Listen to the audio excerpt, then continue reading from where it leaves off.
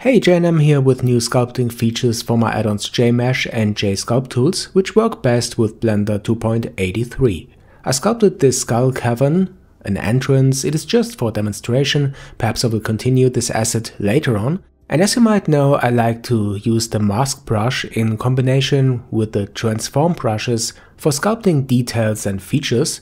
And the default workflow is to add a mask, to paint it onto the mesh like I do this here.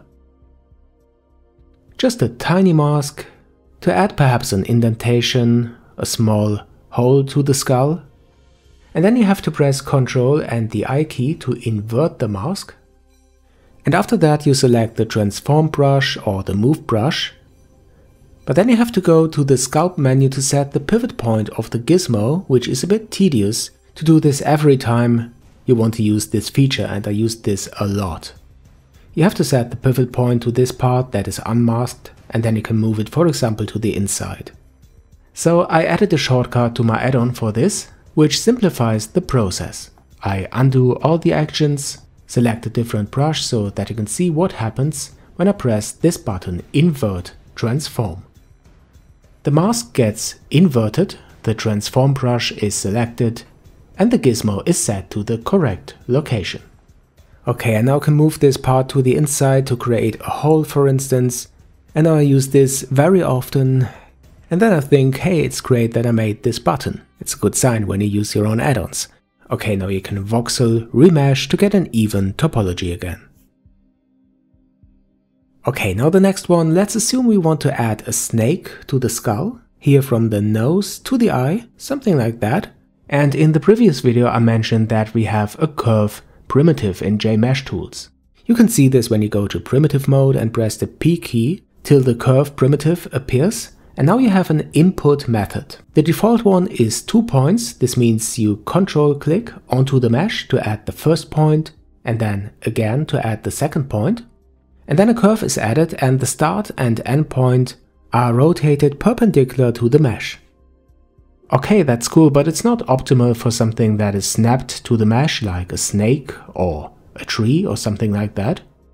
So you can choose another input method when you press the I key, and this is adding points. You just click onto the mesh to add new points and then Ctrl and click to add the curve, and you can see this here, it is snapped to the mesh.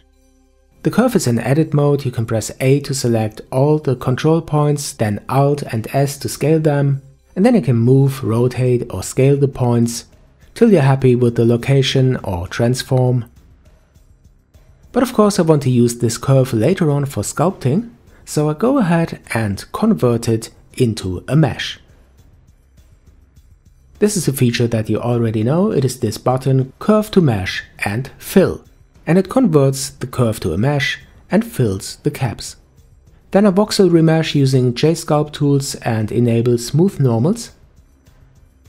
And then I can switch to sculpt mode and use this mesh for sculpting. You can use the grab brush to move it around, any brush you like.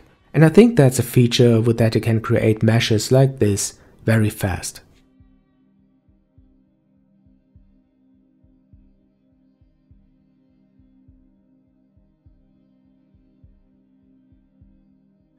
Okay, now we can go ahead and add some details to the skull, just a few cracks where the snake comes out, just for fun to make the mesh look more interesting.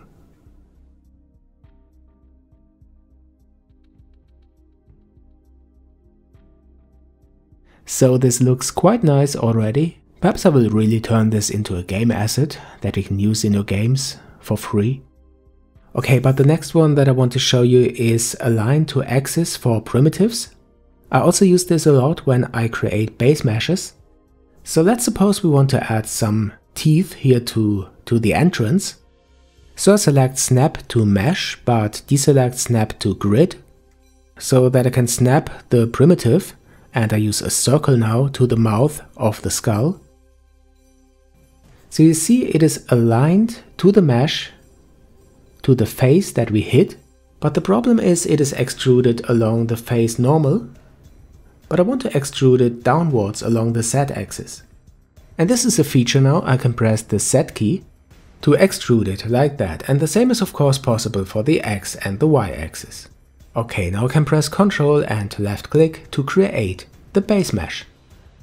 Now I can move it around using the transform brushes and I don't have to leave the sculpt mode.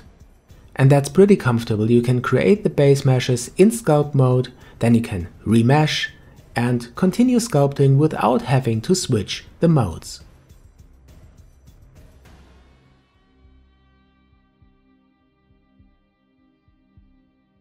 Now I use some brushes to create a large tooth, and for this I use the scrape, inflate and the grab brush.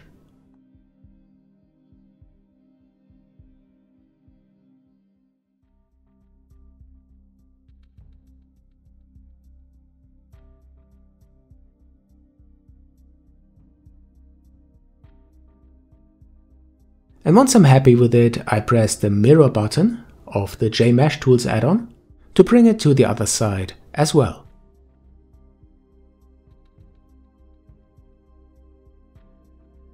You can either apply the mirror modifier before you continue sculpting, or you just remesh using the JSculpt Tools add-on, and then the mirror modifier is applied automatically.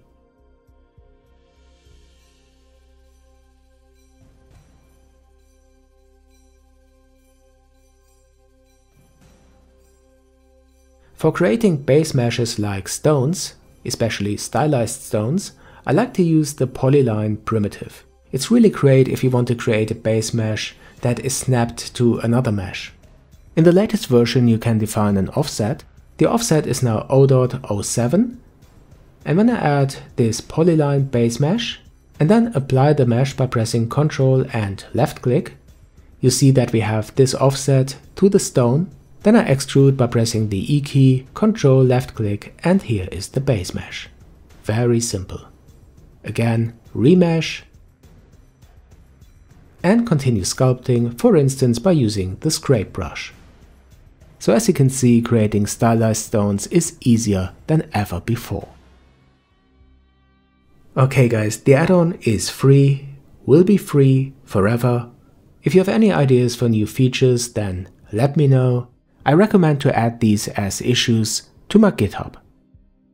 So guys, I hope you liked this add-on and my channel. Don't forget to subscribe if you like it. Follow me on my Instagram, Twitter, Facebook, support me as my patron. With that you support the development of my add-ons. Thanks a lot and see you soon on Jayanam.